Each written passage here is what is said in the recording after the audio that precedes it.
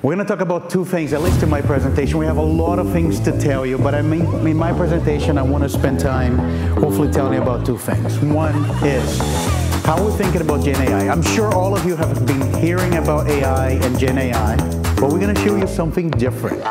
Another way Apple Silicon leads the industry is with the Neural Engine, which the industry calls an NPU. The Neural Engine is an IP block in the chip dedicated to the acceleration of AI workload. I'm excited to introduce the Intel Gaudi 3 AI accelerator for the first time. So you ready? Intel Gaudi 3.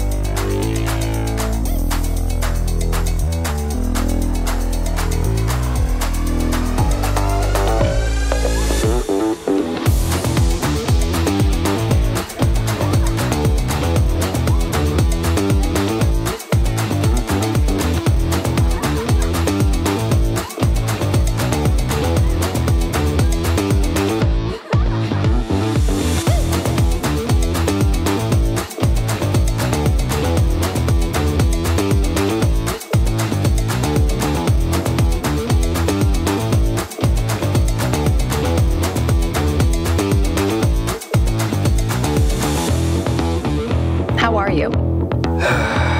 Deflated. So today we're going to dive a little bit into the ARM processors and talk a little bit more about the space that is being dominated by Intel, AMD, and NVIDIA.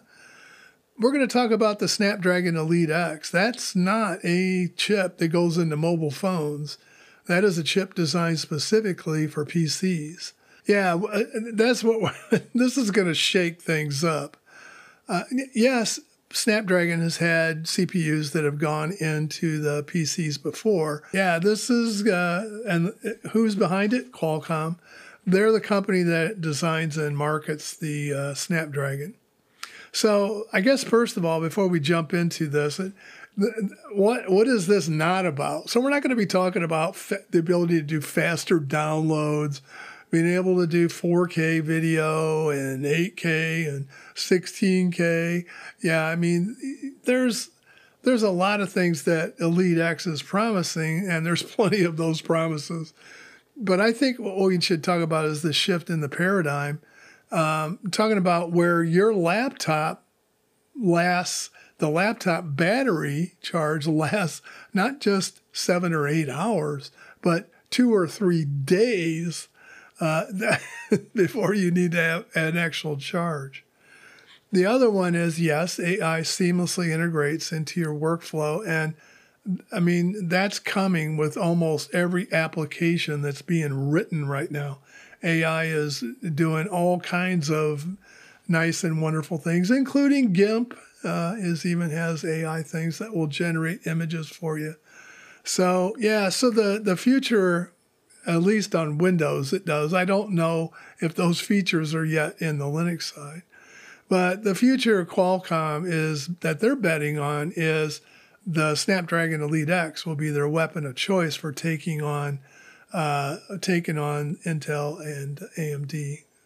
I think to some degree they're hoping to dent NVIDIA too.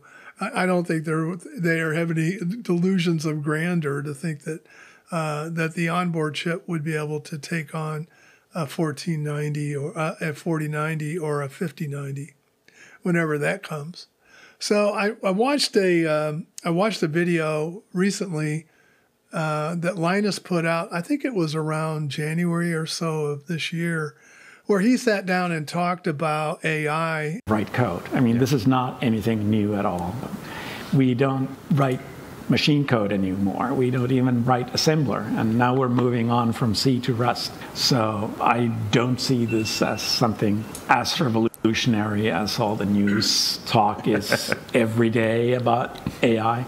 It's not an area I obviously work with. I'm still very low level. I got into kernels because I love the low level hardware details, and that's why I'm still there. But so you say you expect this can help people write code. This can help people get started. But then if we look at the previous conversation and the challenges around code reviews and maintaining, so do you think that large language models will get to the point that they can help us review code, that they can help maintain subsystems? I hope, because that's certainly one of the areas which I see them really being able to shine, to find the obvious stupid bugs. So yeah, I mean, he sees it being more like that, but now remember, he's talking about the kernel. He's not talking about the applications. So yeah, that's what he does. But I did notice one thing about Linus, though. He looks like he's getting close to retirement. He has that look in his eye of, I don't really want to be here anymore. I'm tired of taking orders from people. Yeah, been there, done that. I can understand that. It does get to a point where you just go, bye. ARM on the desktop is one thing. ARM on mobile phones, of course, we already know that's been successful. So ARM dominates that space and has for years. They power billions of smartphones. But what does their market share look like on the PC? Well, this might surprise you. So, based on the announcement today, I'm very pleased to tell you that there is a new sheriff in town. The Orion CPU is the new leader on mobile computing, period. It's been designed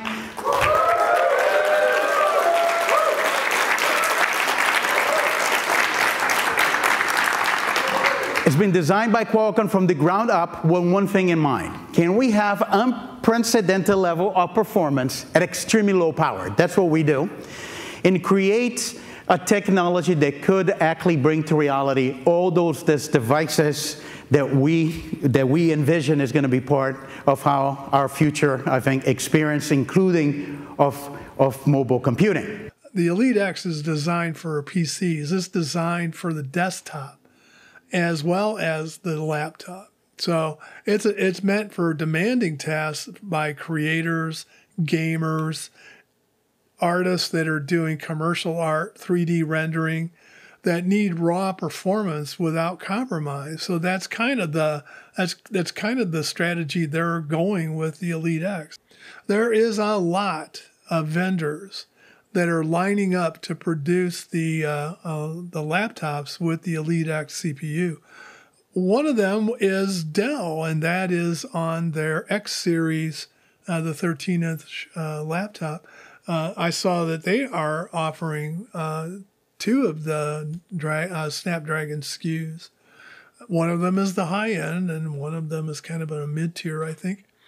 But you also have HP is releasing, Lenovo, there's Asus and Acer are releasing, and those are the only ones that I have seen announcements for so far. I'm sure there will be more. So this is shaping up to be a classic battle between not only different companies, but different complete architectures. So this is going to get really interesting. And one of the things that obviously it's caused a panic in Apple because they announced their M4 chip as part of a rollout on their iPad Pro series of tablets. M4 can deliver the same performance as M2 using just half the power. Now, when we compare it to the latest PC chip in a thin and light laptop, M4 can deliver the same performance using just a quarter of the power. And I thought it was, as you saw from the beginning, I actually did a double take, and it was like, it performs the same as the M2 and M3, but it uses less power.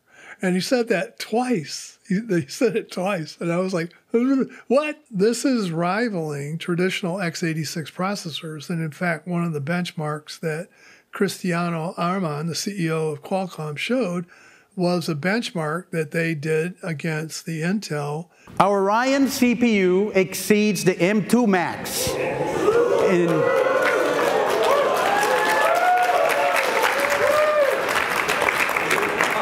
It's faster than any leading ARM-compatible competitor in a single-threaded CPU performance. Take a photo. Take a photo.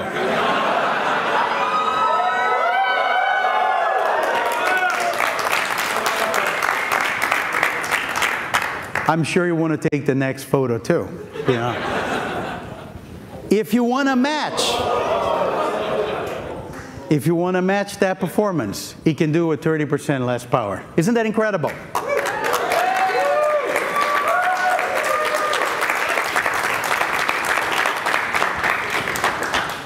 Okay, but if we say that is the new CPU leader for mobile computing, period, I have to show you more. So it's faster than leading x86 CPU.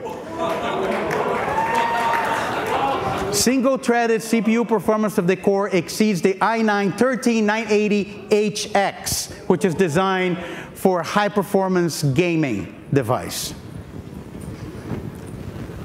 Okay, get ready for the next photo. That's going to be good. And if you want to match the performance, it does a 70% less power. So some of the features that this chip has, it is a SoC, so system on a chip, SoC. Hardware point of view, the big difference is the CPU itself. There are other differences in other IPs. But the CPU is a custom CPU that's done by Qualcomm. This is the first generation of the custom CPU, which we call as Orion. And this is the first chip to have this chip in it, this CPU in it. So the X Elite comes with 12 identical Orion cores. These are split into 3 clusters of 4 CPUs each. They can go all the way up to 3.8 gigahertz. They support single and dual core boost of up to 4.3 gigahertz, which means that if you have just one CPU active in the cluster, or one CPU in each of the clusters, 2 clusters active, it can go all the way up to 4.3 gigahertz. It's got quite a capable GPU, Adreno GPU, which can do up to 4.6 teraflops. NPU for AI use cases, which can do up to 45 TOPS, standard LPDDR5X memory, all the way up to 64 GB, 16-bit 8-channel. Standard storage options for SD, NVMe, as well as UFS. This one out here has NVMe SSD or PCIe. Display primary interfaces supported are DP and EDP. And for video, we have a new video decode block, which can do a whole bunch of encode decode options, including the AV1 encode, which is new. And then we have standard camera ISP solution, standard Qualcomm audio solution, and then the cellular modem and the Wi-Fi is over external PCIe with an M.2 card. When you have SoC chips, you eliminate a lot of the problems that we as on Linux have had, because the different support chips come from different vendors. And that's where you run into issues with device drivers. So when you have things like Wi-Fi support and memory controller support, your I/O controllers are on the CPU, and you also have your graphics processor on the CPU, then all of those things get a heck of a lot easier to integrate into the Linux kernel, because you're not depending on somebody else to do the code. And Qualcomm does have a team. They've had a team working on Linux for quite a number of years. In terms of kernel upstream status, we started off posting patches for these chips quite late into 6.7, so there was very little that got merged in 6.7, but we followed it up with 6.8, 6.9. So in the last couple of releases, there's been a decent amount of support that's already merged. We have pretty much all the infrastructure pieces around clock, spin control, power domains, interconnect, all of these merged. There's SMMU support, system cache. Both the reference devices that we use for our development, which is the CRD, and another device, the QCP, both of these have support upstream. We have all the multimedia clocks merged, a bunch of file drivers, and the primary storage interface on these, which is NVMe or PCIe. We also have the DSPs being brought out of reset, and the firmware loaded on these for some of the audio use cases. But this is, like I said, it's like we are halfway there in terms of of having full Linux support for these. There's quite a lot of things that is missing, and that's primarily our focus going forward over the next few merge windows to get all of this support merged in mainline. So top of our list is primary display, which is over EDP, and then some of the power management things like getting the dynamic scaling working with CPU Frick and memory DCPS. DCPS stands for dynamic clock and voltage scaling. That's primarily the technique we use to scale the DDR as well as the caches. And then the low power modes through suspend resume, system-wide suspend resume, and then camera and video are the big missing pieces for now. And oddly enough, they're working with Debian 12. So if you go out to Debian 12 SID on the repos, that is where all the activity is taking place, not only for the kernel development, but also all of the packages that surround it to make that chip perform, turn on the audio, turn on the Wi-Fi, turn on the Bluetooth. So all of those things are there, and that's where they're doing it. So anyway, the only thing is that I don't know. We'll just have to wait and see what happens, but I think this might blow the lid off the PC marketplace, at least in the laptop. Laptops are the most popular thing for people to buy. It's going to make things interesting, that's for sure. And I think Snapdragon Elite X is going to be at the forefront of this initial transformation.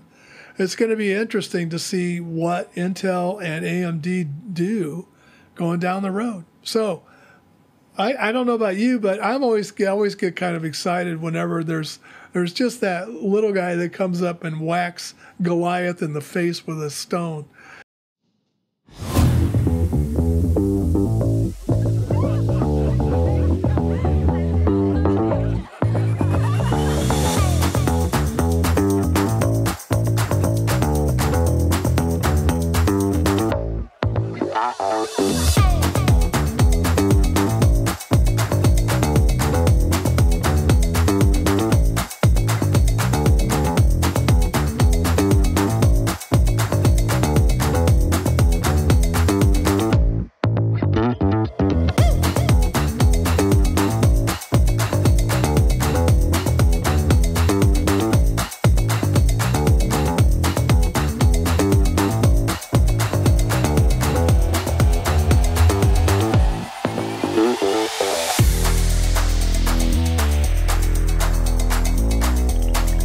So anyway, that's all I had for today.